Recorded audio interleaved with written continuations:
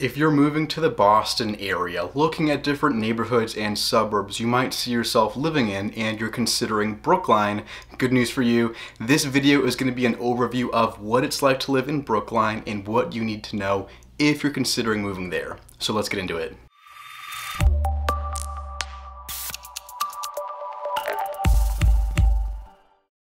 Hey there, welcome to the channel, or welcome back to the Living Boston channel. My name is Jacob Heistrup, and real quick, just before this video, if you are someone who is moving to the Boston area and you want some help with that process of buying a house, buying a condo, signing a lease in this crazy real estate market, if you want some help with that, send over a text or send an email. Let's get in touch. Let's start that conversation to help get you here to Boston. I am a real estate advisor in Boston. Absolutely love it, and love the clients that I get to work with through YouTube who are coming to Boston, and I love getting to share this beautiful city. So if I can do anything to help you with that process, like I said, let's get in touch. So let's get into what it's like to live in Brookline, and make sure you stick around to the end because there's a few things you want to know about Brookline before you live there that are kind of different from the rest of Boston. So Brookline, it is a beautiful, gorgeous, classy, and really prestigious part of town in the Boston area. Brookline isn't a neighborhood of Boston because it's not in the city of Boston. But I'm not sure if I would call it a suburb exactly because it's so close to the city. You're right next to Boston, but it technically isn't part of Boston. So Brookline is kind of its own area, it's kind of its own town, but still right next to Boston and very close to everything Boston has to offer. So if you're looking for that convenience and maybe you don't want to live in the city, but you still want to be very close to the city, Brookline can definitely offer that. It is extremely close to Boston. Public transit is very easy in Brookline, whether you have a car or you're using the public transit system. Very convenient, very easy. If you live in Brookline, you're right next to Boston, so it's like you're just outside the city, but still have that mix of urban and suburban, depending on where in Brookline you end up living. As far as some of the big draws to Brookline and why people choose to live here, it's beautiful, it's charming, it does have a blend between urban and suburban. Depending on what you prefer and which part of Brookline you live in, it has a very charming suburban feel in some parts and a little bit more of an urban city-like living in other parts. So it has a blend of both. Brookline also has some phenomenal schools. So if you care about public school districts, Brookline just ranked number 6 in the Boston area by niche.com for some of the best public schools in Massachusetts. So that's not me trying to steer you. You can look at niche.com. They'll tell you Brookline has some absolutely incredible public schools if you live there. And that's definitely one thing the families in Brookline will speak to. They can tell you how good the schools are, that their kids love it, and obviously you can look at public sites that will emphasize that Brookline public schools are really, top-notch schools to live in. So Brookline has different neighborhoods, different sides of town that'll have a different feel, different personality, and lifestyle that comes along with moving to one of those different parts of Brookline. A really popular area is Coolidge Corner. It's kind of like this quaint, downtown area with a bunch of neighborhoods stemming off of it. But in Coolidge Corner, you have a lot of very nice shops, restaurants, bars, coffee shops, bookstores, lots of really cool stuff. It's kind of this very, quaint and charming downtown area along Coolidge Corner. Another cool kind of downtown area to check out in Brookline is Washington Square. Similar to Coolidge Corner, you're gonna have, a lot of nice shops, bars, restaurants. It's kind of like this quaint and lively downtown part of Brookline where you got, kind of like this main street and a lot of stuff stemming off of that. Fun stuff to do. Definitely a really cool place to check out on the weekends, or if you just want a fun place to go grab dinner or go get some food, Washington Square and Coolidge Corner are probably the top choices for you in Brookline. Longwood is partially in Brookline, partially in Fenway. So Longwood is kind of, this medical hub as far as hospitals and medical centers. If you work in medicine, if you're a healthcare worker, you might be very close to work if you work in Longwood and you live somewhere in Brookline. So there's that convenience of living so close to Longwood if you choose to live somewhere in Brookline. So you have a decent number of people who live in Brookline and also work in medicine because they're so close to the Longwood medical area to get to work. And here's a fun fact about Brookline. In 2020, they ranked #1 in the US as far as people who live there that hold doctoral degrees. So Brookline is a very educated part of town.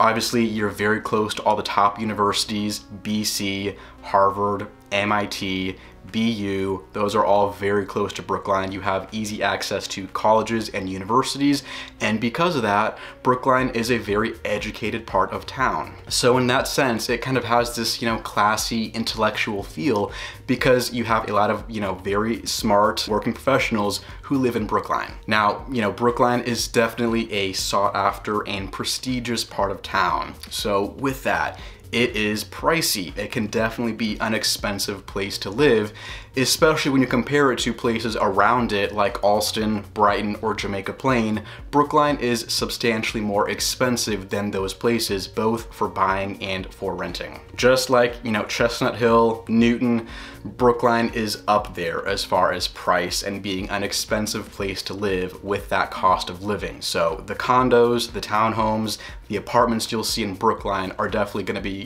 top tier as far as price to live there. But there's also a lot of variety as far as what you can find in Brookline because it's a very mixed part of town. You have urban, you have suburban, you have some more densely populated parts and some more spread out spaces in Brookline that kind of vary in price. So there's a lot of different choices to pick from in Brookline. Now, if you're up towards the northern part of Brookline, closer towards BU's campus, up by Allston and Brighton, kind of towards, Commonwealth Ave as kind of the top border of Brookline, it tends to be more urban, more densely populated. You'll see more apartment buildings, condos, and townhomes in this part of Brookline. So it feels a little bit more urban in the northern part compared to down south, where it's much more suburban and has much more of a neighborhood feel in Brookline. Now down south in Brookline, really south of Boylston, is where you have much more suburban living. It feels like more of a neighborhood. It feels like you're in the suburbs, not in the city, but you're still 10 minutes away from downtown Boston, so it feels like you're in the suburbs, but you're not that far outside the city. I mean, south of Boylston in Brookline is where you will see some of these just phenomenal, gorgeous, beautifully maintained homes, estates, pieces of land in Brookline. Some of the most expensive homes, in the Boston area, even in Massachusetts, are in the southern part of Brookline down here. I mean, we're talking extravagance, we're talking generational wealth, that kind of Greenwich, Connecticut kind of vibe with the houses you will see in this part of Brookline. They are beautiful, but they're expensive to own. Like any of these neighborhoods that kind of branch off from Woodland Road, Heath Street, or Lee Street in that part of Brookline, they're all gorgeous. They are all just these beautiful homes you'll see in Brookline. Some of them have that more historic feel on the older side, and you have some brand new custom homes and new construction going on with some of these pieces of land in Brookline. If you're a big fan of football, Tom Brady actually sold his house here a couple years ago. It was in Brookline. He sold it off market for over $30 million. So that's just kind of the wealth you'll see in Brookline. And his neighbors, or I guess his old neighbors, just sold theirs for $23 million.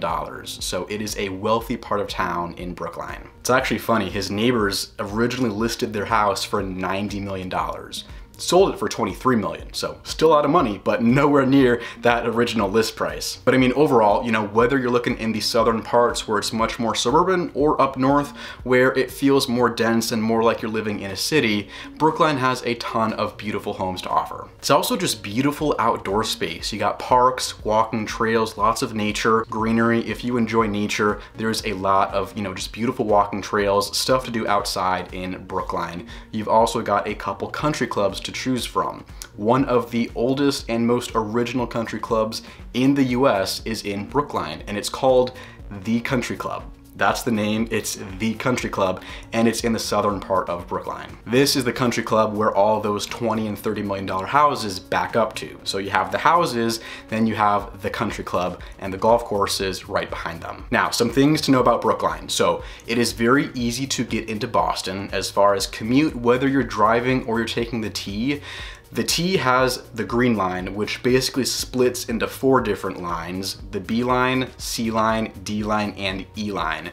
And the great news for you if you live in Brookline is that all 4 of those either go through Brookline or they kind of touch Brookline along the border. So the E line, Heath Street, that ends right on the border of Brookline, but really all 4 of these green lines either go through it or they're touching the border of Brookline.